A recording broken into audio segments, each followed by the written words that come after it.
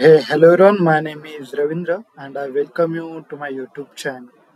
In this video, we will see how to create the progress bar in the Power App, and I will not waste your time, directly go on to the point. Okay, so let's go and start how to use this, okay, how to create this, and what are the necessary steps. Okay, so I'm going to make dot Power Apps. Okay, first step, let's see how to use this component. Okay, so if you see, I have the slicer. Okay, it is a new modern progress bar. Okay, and the second one is the classic one. Let's I expand my screen. Okay, so this is the new slicer, this is the classic one, and this is the progress bar. Okay, this progress bars we are created, and these two more I have. Okay, this one. Okay, and as well as this one. Okay, so all these components are available for download as well. Okay, so you can download this from my website. Okay, so this is my website. Okay, I just write this blog. Okay, so you can see how to create this, how to use this, and at the end of this, okay, I provide the link for the download purpose as well. So from here you can simply download, and in the Power Apps, simply in the component section you can import these components as well. Okay, so let's see how to use this one by one. Okay, so let's see how to use these three ones. Okay, one is progress bar, slicer, and slider 3. Okay, so all these three components having the similar properties. Okay, so in the progress bar we have the max value 100. Okay, I set for now 100. For slicer also, we have the minimum and maximum value. If you set the value 0 and max value to the 100, it will work similar like the progress bar. And for this new slicer as well, we have the same properties, max value 100. We set min value 0, and in the value section, we will use the variable value here. Okay. Similar for the progress bar as well. In the value section, we will use the variable. In the slicer also, at the default property we will use this. Okay, so on my button we are using increasing this variable value by 10%. Okay, so we can be see the progress of this indicator. Okay, so this is set it at 40. Okay, if you hover on this, you can see 40. So let's I click, so it is increased by 10. Okay, it is increased by 10, you can be see. So this is one of the good approach you can be used to create the progress bar. Okay, if you want to decrease as well, okay, so you can decrease this as well. Let's say copy and paste this button here. Okay, and let's removing this,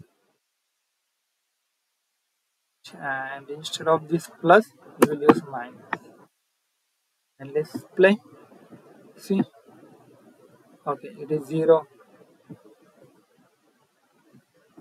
It should be this way.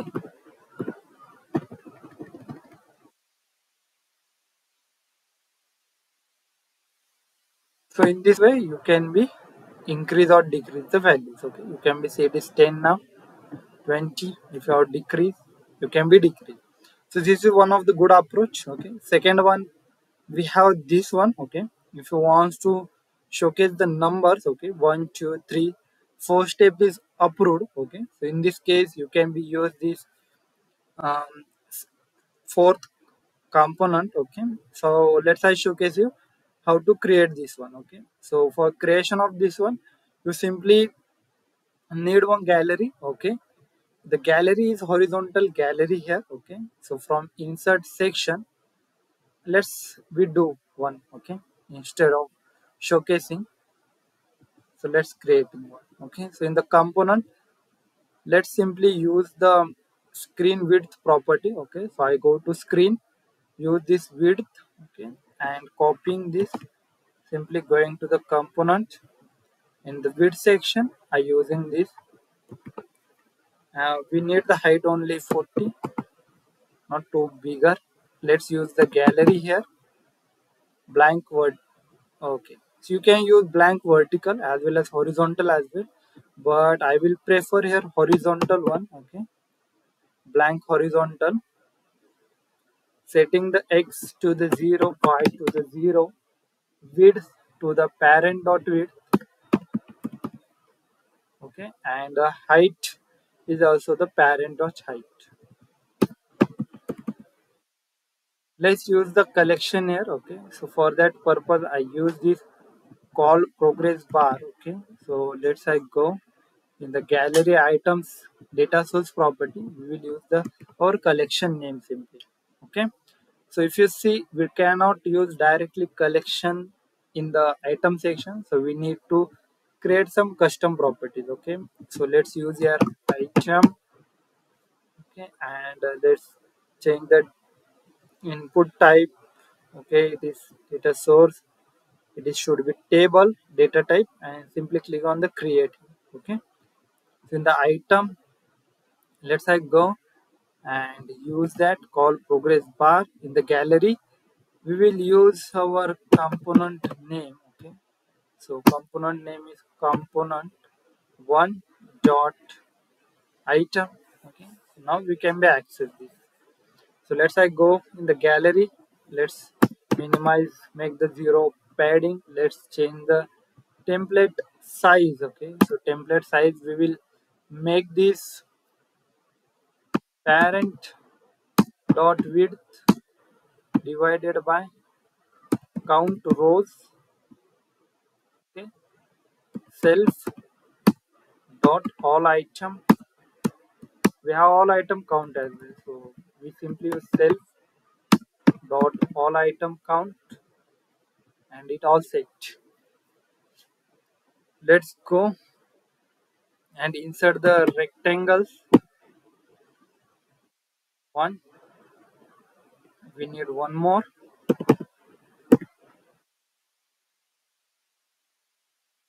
angle. We need this in the gallery. Okay, so I use select in the gallery, click on this pencil icon using this now rectangle 4. Okay, so height should be only 10. Okay, and is parent dot template width divided by 2 for the both one. Okay, so let's use Ctrl C, and in the width, let's like go here, click on the width property.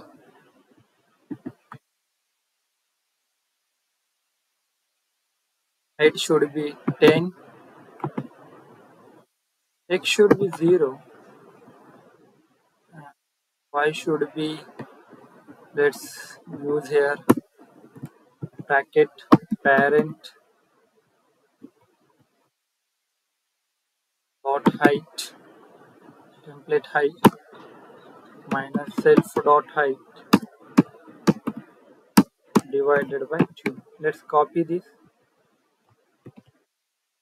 here as well. The x property of this should be parent dot width template width minus self dot width. So it is aligned.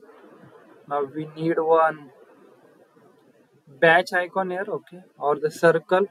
So if you go in the layout input section, then we have display. We have the batch one. So let's use this. Y property of this is also the same. Okay, so let's I use the same one formula here. Okay, x prop. Let's use this 48. Oh, 40, 38, 48. X property should be parent dot width minus self dot width divided by 2. Okay, so this formula says explanatory. Okay, we are simply aligning this centrally with respect to the template. Okay, so now all set. Now we need to hide these rectangles. Okay, so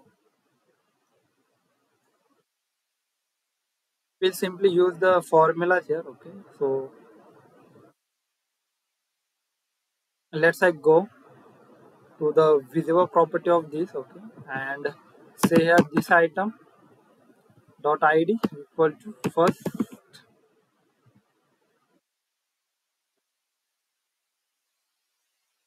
component one dot item dot count, or we can be simply use gallery 4 dot all item count. Oh no, we need the collection component one dot item dot id open bracket, and here as well, and let's add a one exclamatory marking. Okay, so this is done. We need to copy this formula. Let's go to this rectangle. Let's go to the visible property of this, and let's change the first to the last one. One more, do not need this. Okay, so I deleted this. Okay, so you can be see our progress bar is ready now. Okay, so let's change the content to the this item dot id 1 2 3 4. Okay, and let's go and change the fill color of this one. Okay, so I'm copying this one to save our time, and I will explain you what it is mean. Okay, so if you go in the color property appearance, okay, color is a brand. Okay, so in the color property, and let's say cross check what is the property theme color. Okay, if you go in the theme color, okay, yeah, it is correct. So we are checking, okay, if this progress bar value is true, okay, then make it is green, neither make it false. Okay, so if you go on the screen, so this is our collection. Okay, so if you see the progress bar values, it is true. If I make this false, okay, and let's click the button, so you can be see this is in the false state. It means only the first two actions is completed, not the third one. Okay? So in this way, it will work with the collection. Let's change the rectangle color as well. Okay? So let's copy this and use it here. Okay? The fill property of this one. Okay. So this you can be see it is now done. So in this way you can be create this component. Okay. And for these two components, okay, this is created by one of our friend. Okay, that is Matthew Devaney. Okay, you can be follow his blog as well. Okay, so in the community this is available. You can be see progress indicator component. Okay, so you can be follow this article as well. Okay, or you I will just explain you as well how to use this, and I will also add the link in the description box. Okay, from there you can be used. Okay, so gal progress, so this is the one. Okay, you can be edit one. It will represent the current one. Okay, is current property. Data this succeed means this icon will be marked as a tick mark. Okay, and images you can be set according. Well, friends, if you have any question, any doubt, you can ask me in the comment box. Thank you. Keep learning, keep growing, keep exploring. Have a nice day to you.